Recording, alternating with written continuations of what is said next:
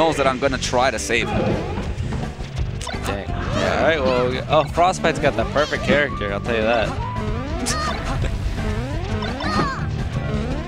I thought we would see Ganon, but we're seeing some Fax versus Ice Climbers. Ragnarok. Yep. Ooh, I like that. Patiently waiting there. Because if he didn't wait, he would have got jab resetted by those ice blocks and then probably got grabbed. The best decision right there when he got that grab instead of the forward throw, because he could have got hit right after it, is he actually could have just down throw. Just down throw. Might hit Popo. Yep. Ooh, no shield. This is his time to just lay out those attacks. Do safe bear, stuff like that. Yeah. Yeah. Wow, he's doing a lot of jump shines. Oh, and gosh. That's why it's not good to just keep spamming it. Jump shine is really good versus ice climbers because if you land in between them, they can't punish you unless they really know you're going to do it and they just read you. Oh, wow, that's so risky. All right, let's see. Jab reset, into grab. Wow. Oh, going for the mix-ups instead of the wobble. All right, I respect. Respect. Yeah, but he's in total control here. And of course, I say that, total control, and then he dies. That's how it be sometimes. You know what I like about this guy's tag? What? He chose a tag that has to do with his character, but if he changed his character, no one would know. No, it's not like Ice Climbers Kid 7. Yeah. It's Frostbyte. That's smart. Oh, no follow-up. He tried to grab. That was weird. Yeah, it was like, nah, he could get out of the hit stun out of that. Oh. Oh, just a little bit too late on that. And he could have shined Nana, actually. Wow. Try to double shine, probably. Oh. I just felt like he was going to... Oh, never mind. Oh, damn. Almost had perfect DI. Sucks when you have perfect DI and it doesn't matter. You're going to die no matter what. I guess it's not actually perfect, but... Oh, that was really risky. Let's see. Okay, nice coverage there with the ice block just in case he was going for a ledge. Wow. See, that's one thing that I want to see people punish ice climbers for is literally every ice climber, when they grab ledge, they always let go of the ledge and then hop back and then grab ledge again. So you could just immediately react to it and just shine them and they die. Gotcha. Yeah. Yeah. I think it's kind of similar with Yoshi's egg thing into the ledge.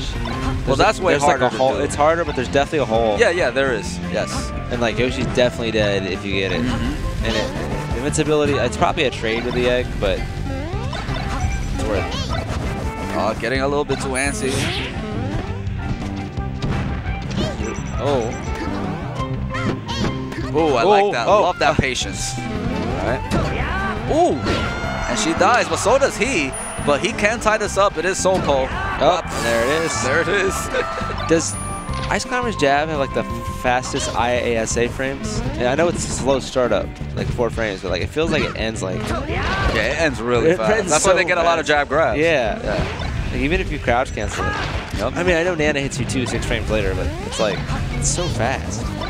Oh, and he just got it. Yeah, almost saved him though. Randall almost... Yeah, almost. Oh, almost was the homie, yeah. He teased him. Wow, so Ragnarok just bringing that back. Yeah. You ever like a homie comes to like dap you and like you notice a little late and like when you go to dap they like turn around? Yeah. So I thought you didn't see it. That's when Randall comes out 1 frame too late. That's the, oh, come on, man. You said... I like the stage counter pick because for right now it's almost like FD. So a lot of ice climbers go to this stage despite the low ceiling. Yep. Wow, just ran into his arms. Yo, grab at least the up smash into. All right, one more. Okay, going for the mix of the old school. That's the old school stuff. Ooh, nice reaction there. Yeah, that was good. Yeah. Either that or he tried to shorten. Got mad lucky. Oh, what? What just happened? Oh, yeah, try to get the shine. That's why you got to spot dodge. Oh, nah. Yeah. See, there he should have forward through. Yeah. Yeah. Because it possibly could have hit him. Do you just power shield one hit of and then waveland back? What the heck? Oh, man, Ragnarok is insane. He'll just grab the ledge or that. Yeah.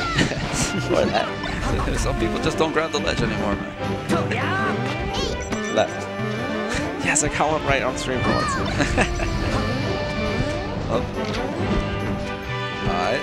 This is his chance. Yeah, you got to capitalize on ice climbers. And just like that, yep, low ceiling, 89%. Did not expect that. Had the worst DI of all time. Yeah, that DI was... When you clank with someone, it's like when a clank happens, that's like the one thing no one practices. So everyone does like the same thing every time after a clank happens. Yeah. They have like, oh, I'm just gonna jab again, or like, I'm gonna go for a grab. Or if the jab clank happens twice, then they start going for crouch cancel down tilts. Yeah, it's especially in Fox Diddles. It happens the most in Fox Diddles. No one practice that in 20XX to like change up their muscle memory. It's like they all do this. It's like got one habit. Yeah. So how often do you clank? Oh. Uh-oh. To Ansi, and should end it with a forward smash. Oh, no. Oh. Oh, another forward smash might have hit. Oh, but it doesn't matter. Okay, he gets that. Yeah. Why do they hit so hard, man? Yeah, they hit pretty hard.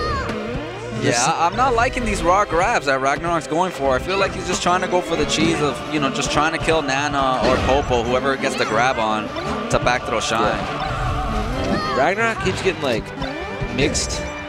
Oh, my God. Yeah. Like, when he gets hit by, like, ice climbers, he keeps just getting, like, hit with stuff that isn't real.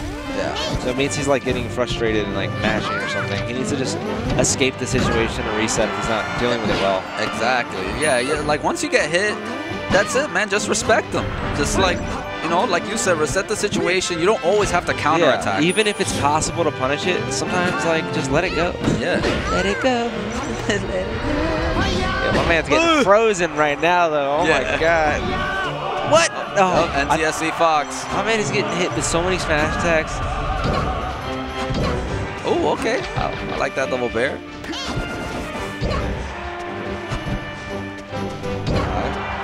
Yeah, he's just overextending this edge guard. Okay, try to go for a up smash, but got dash attack instead. And once again, doesn't care that he has 2 stocks. Wow. This is hilarious. He is struggling. He just wants to, he's like, I don't care that I have such a hard lead. I'm not going to like, I'm still giving it like 110%. A lot of people in that situation, with that kind of lead, they kind of just like don't really care as much about that stock. Holding onto it. But he was just like, no, I want to kill you with this Sopo. Yep. That was good. It's very, like mental gaming, it's like very easy.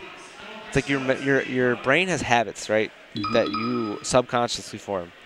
Maybe it's in friendlies or whatever, or like you're unknowingly doing certain things that just don't make sense in a competitive aspect. Yeah. And one of those things is like, oh, I'm up so much, I don't care as much about the stock.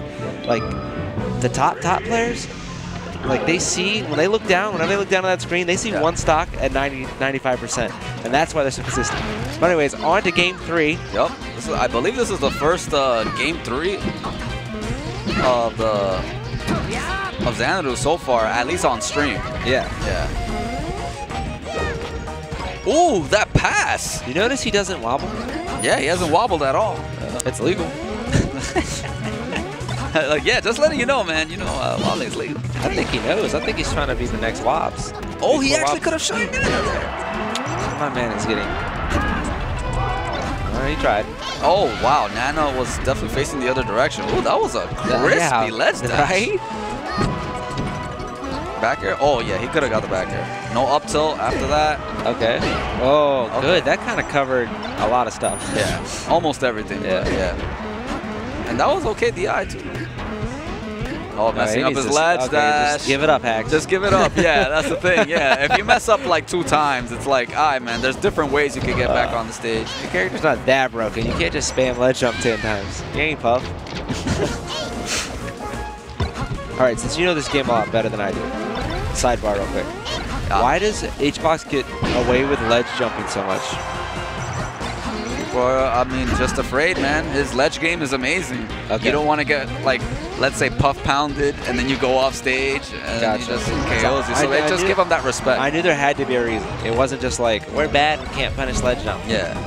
It's hard, though, because her ledge jump, you can pull back immediately, and you don't really go off. I mean, you don't really go on the stage compared to other people's ledge jumps. You kind of mix it up. Yeah. So it is extremely hard to punish it. What? That was cool. Yeah. Oh, that was bad space, but yeah, it doesn't matter. That's the thing. He's going for too many grabs. You just have to let it go. What? He did that almost off. Okay, how does grabbing ice climbers work? Like, does Nana always get, like, they both get grabbed at the same frame? It depends. Is it a port thing? It depends on the ice climbers, like what they're doing. Because sometimes when I'm fighting them, it's like, wait, I grabbed him instead. Like, what? Okay. Yeah. It's actually a tight battle. Yeah. Because sometimes you want to send Nana forward and do something, like a blizzard or something like that, or like a nice block, and then you end up grabbing her instead of Popo. And the thing is, if you grab Popo, this is the best decision. Because then you could just up throw, up air him, and then Nana's literally chasing you around because he's trying to get back to Popo. Yeah. Can still make it back. Very risky play. Oh, that was... See, this is the thing. He's just going, like, just trying to go for the cheese with these back throws. Oh, my God. Raw up smash. That was... No DI, though. All right, one more stock here. Ragnarok jumping in his seat. Still got this. Not going for the upper in that situation. Yeah, see, he's trying to counterattack right away, like you were talking about. Ooh, that was so close. I mean, it's really easy to get frustrated against ice climbers. Yeah, it really is, yeah. You know you have the frame advantage, so you like start spamming. Yeah. It just doesn't work out because of spacing. Oh. Nope. Almost. Jump up.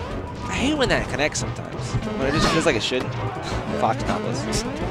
Fox privilege. Fox priv. Seriously. Like I see like SFAG go for it, like, that's not gonna... And then it works. Alright, so alright, last stock here of the set. Closest battle on stream so far. Nope. Alright. Oh, yo, 2 rolls looking like Smash 4, man. Watch out, man. Oh, try to get the running shine. One more, she would have went off stage, and then another one to KO her. Wow, he's going, yo, in neutral, just straight rock. Oh, wait. He really? Really? Really? He's looking at the screen. Really? I see you, Frostbyte. Really? Frostbyte. After all that, he tricked Ragnarok into thinking he wasn't gonna What? Yo, he really got him. What? He's like, wait, I don't want to go to losers. This is last.